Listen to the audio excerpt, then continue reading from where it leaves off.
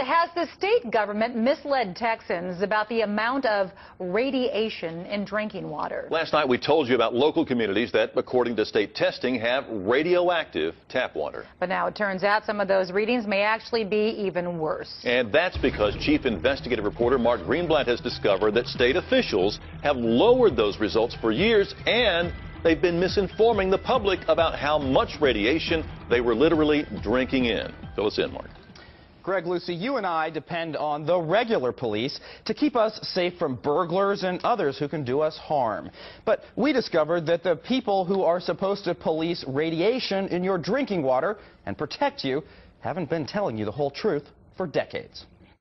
It says that in the Federal Register. It tells you not to do this. Did TCEQ just skip over that section? She's Linda Brookins of the Texas Commission on Environmental Quality. I think I've told you already. We have been evaluated by EPA in the past prior to 2008, and we had no findings. Where Brookins oversees drinking water quality for all of Texas. So because they didn't catch you breaking that advice, that makes it okay. Is that the right way to do this kind of thing? We were not hiding anything. We asked her about something else we uncovered. What would you tell me if I have talked to numerous scientists across the nation that would say that what TCEQ did was bad science?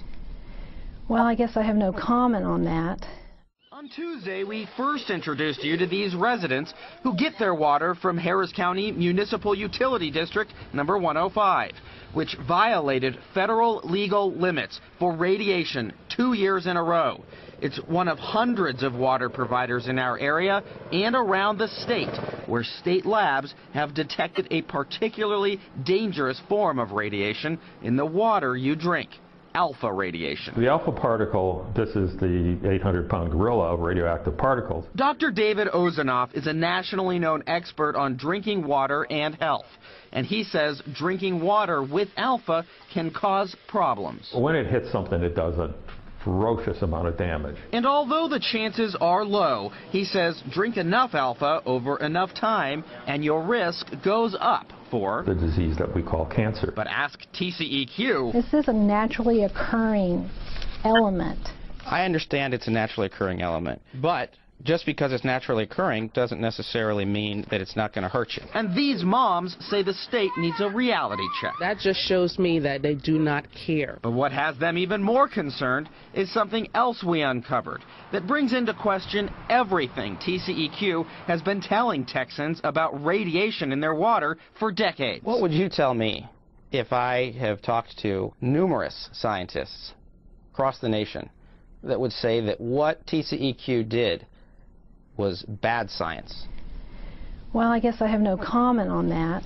So what's the problem? You see, long ago, folks here at the EPA's headquarters set the record straight when it comes to how states are supposed to warn you when they find radiation that can cause cancer in the very water that you drink. The trouble is, we've discovered that Texas regulators didn't listen and instead underreported radiation readings for years, letting some water systems avoid violations, even allowing the radiation to continue to flow. You see, when the state tests your water for radiation, they get a number.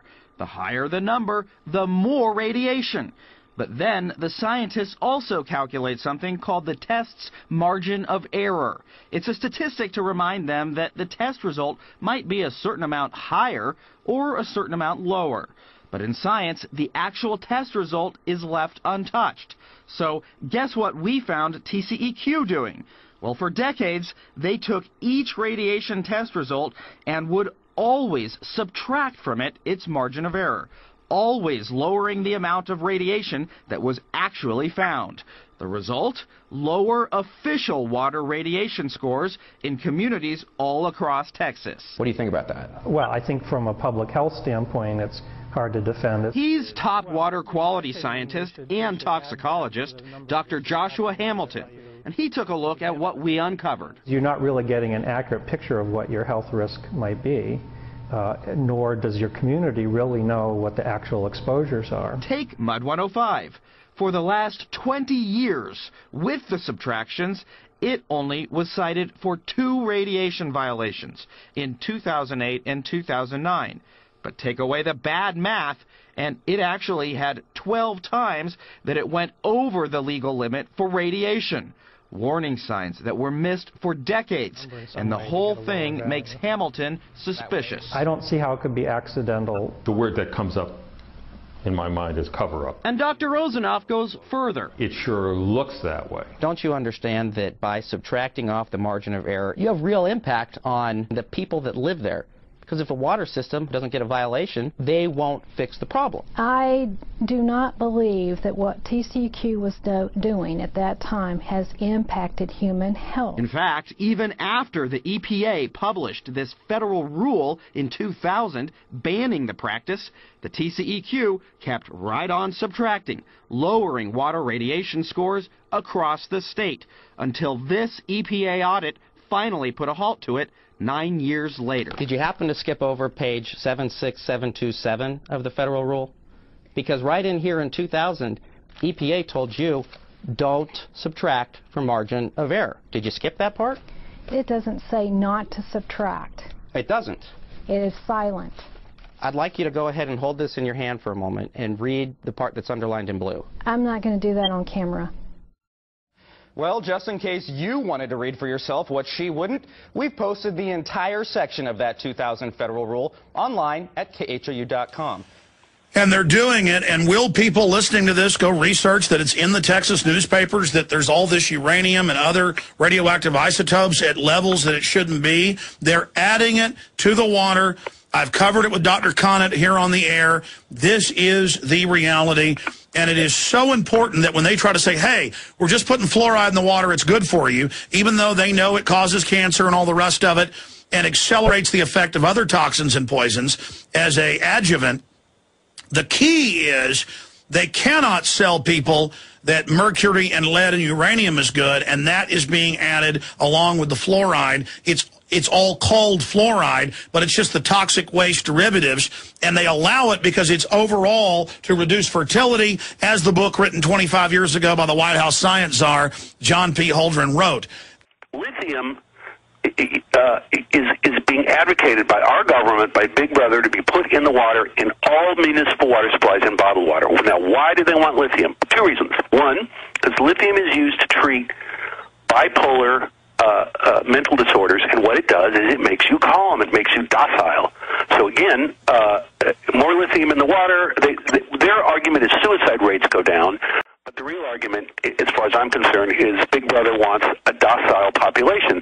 And, if you're juiced up on lithium, the chances that you're going to actually take some action and actually think for yourself decrease, because you're on lithium, you don't care.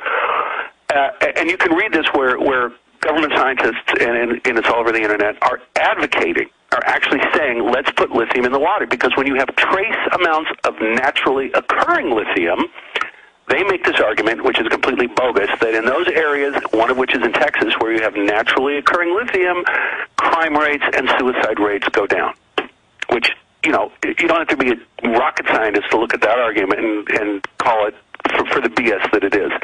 Now, the second thing is what we learned on the show, which is lithium works with uranium. These two chemicals in a hydrology. Water, sorry. I'm so excited about this, it makes me crazy. They actually work, and they actually increase each other's efficacy. We have eco-science. They planned it all. The White House science czar. These people are pure evil. Absolutely. And I that's what Dr. Blaylock, brain surgeon, said, is that all these things work together, and that fluoride then activates and supercharges. Absolutely. It's a slow poisoning. The fluoride is an adjuvant, just like they add things to vaccines to supercharge them. The fluoride is the adjuvant that turbocharges it. But Michael, you've got the proof in here, and then now it's even in the news in Texas. But they say, oh, we don't know why uranium's there or why the state covers it up. Yep. Because they're adding.